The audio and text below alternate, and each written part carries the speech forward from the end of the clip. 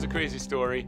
As Paul goes in and he's casting out demons, there's some other people that come up and they don't know Jesus, but they've seen Paul cast out demons. So they come up there and they try to do the same thing, in the name of Jesus, whom Paul preaches, get out.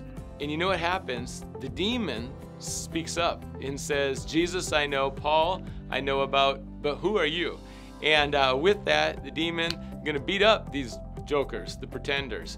And these guys are playing games with the name of Jesus, the Holy Spirit, and they think that it's just kind of some magical formula, but they're not filled with the Spirit, so it's not the Spirit's power. Always find the source. In religion, there can be a lot of games. There can be a lot of faking going on. People can try to fool God, lie to God, hide sin. They can try to look more spiritual than they are, and they can try to do things in their own strength instead of the Spirit's strength. So God sees through all that.